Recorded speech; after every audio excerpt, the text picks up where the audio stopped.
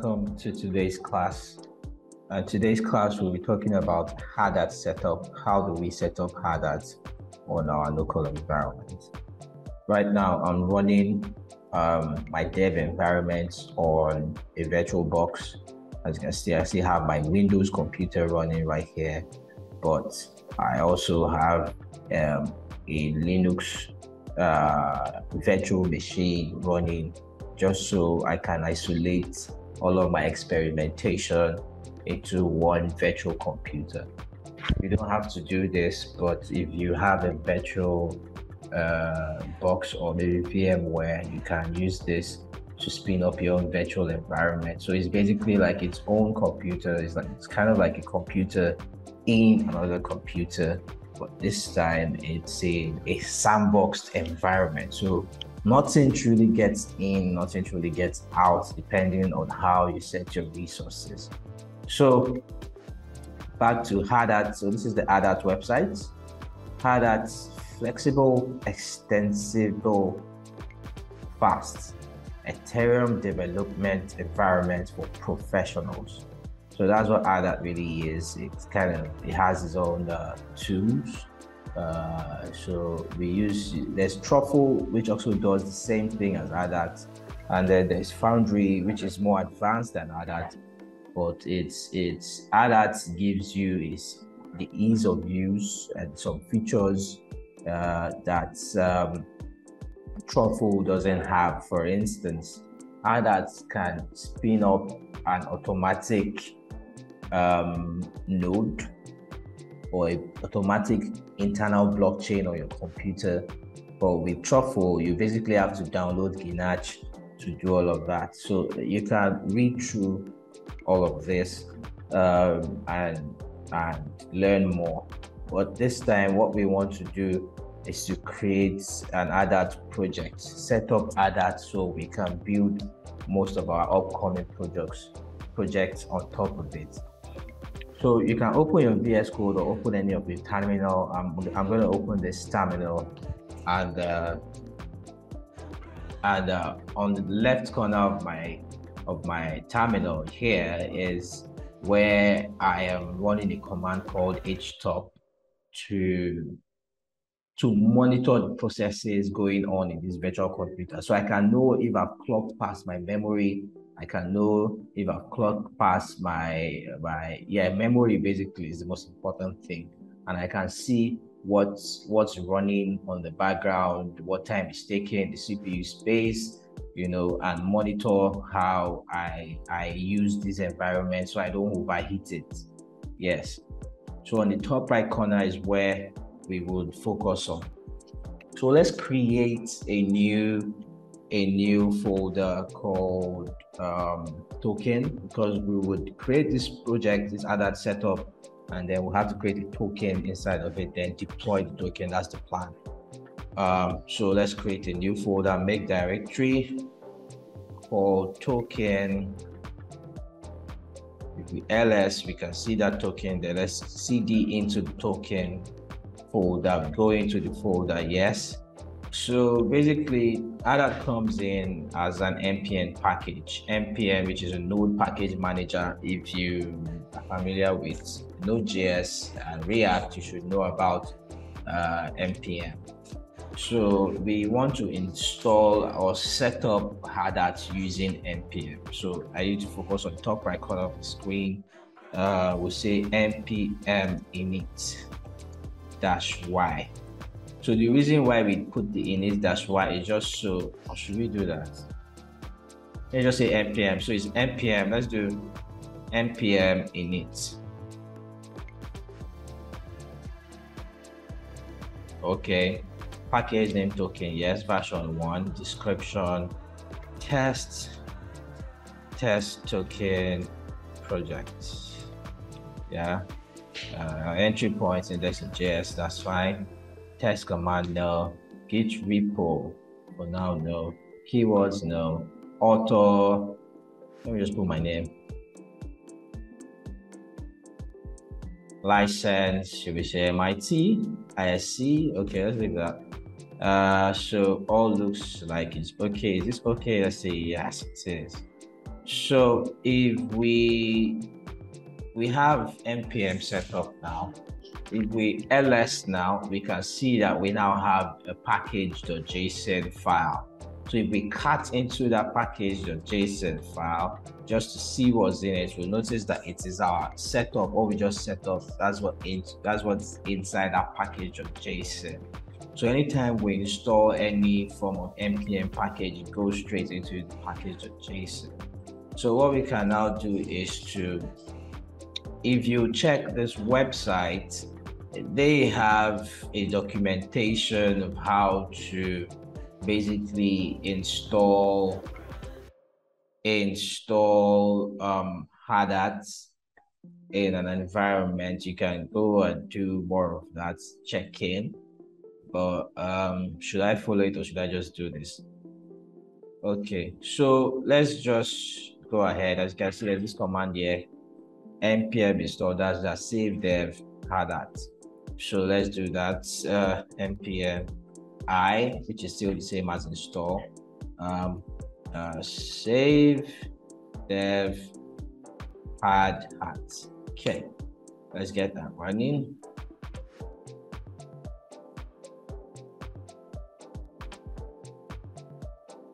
Okay, so we have Hardhat installed there. We can check for proof. You see, we have the node modules there now. We have the package.json, package.lock.json file in there. So if we cut into the package.json file, we can see that we can see that we have Hardhat as a dev dependency installed on this environment. So to initiate Hardhat, what we would do now is using the npx command, npx Hardhat, I think. Let's check.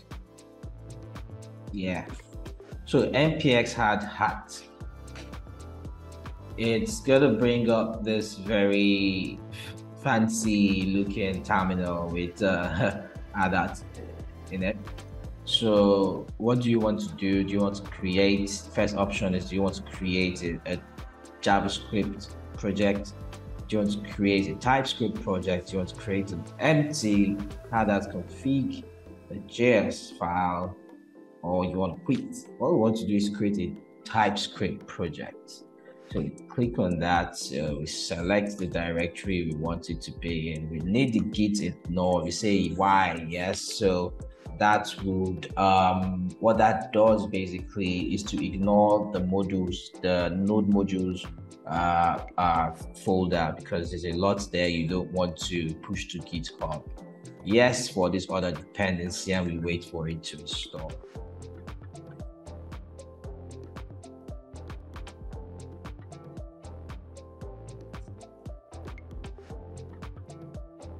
So you can do all of this in your Vscode terminal or whatever terminal you have, but I am using Terminator in this Linux Mint environment. I just like using Terminator because it gives me the option of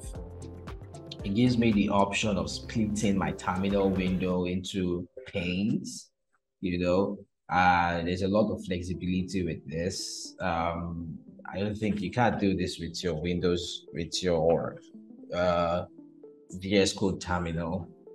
You know, with VS Code terminal, you can put some of your terminals side by side, but not in a manner like this. Like, for example, if I want to add another, like a split to this particular pane down here on my low right corner, I can basically right click that and click particle. You see, I can still customize the look of that. I like to use my Gandalf, you know. This is just a very sick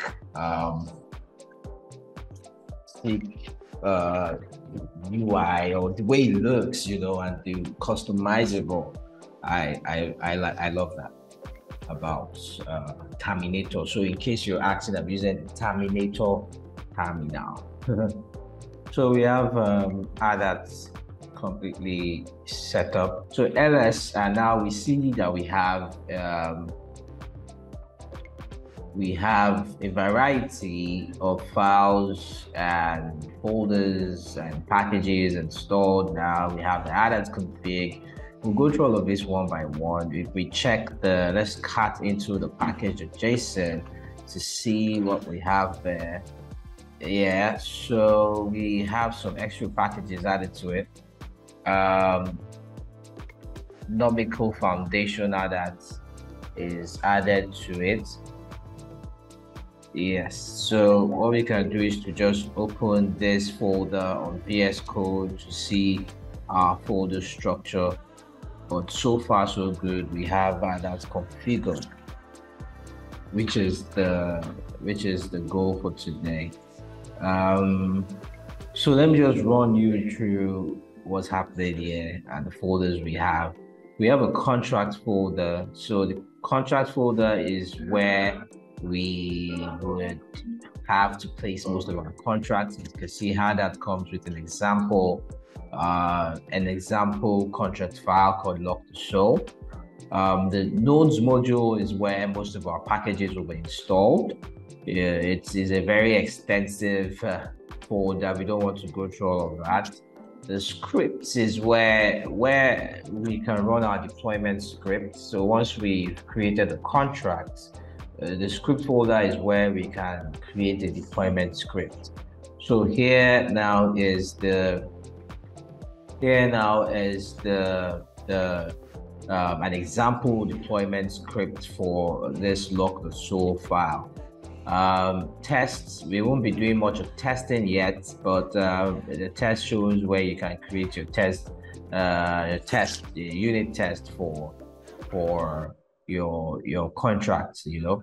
So gitignore basically is a file that has a list of files or folders that we want to be ignored when we push them to GitHub.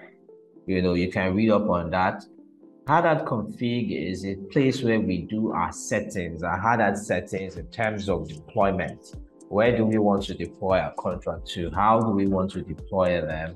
What constant or environmental variables are needed? We put them, all of those, into the config file. Hardhat config, the lock, I don't want to go into this. The package.json worked on that. The README file, you know what the README file is, you can read up on that. tsconfig.json is where we do some other configuration of TypeScript. So that's it for today. We have successfully set up Hardhat for our next project, which would be creating a token. All right, guys, if this lesson has helped you in any way to understand what Hardhat is and how to set it up, please like, share, and subscribe to my channel. This is a very young channel and we need more views, we need more subscriptions. When I see people viewing my posts, it encourages me to do more. So see you in the next lesson.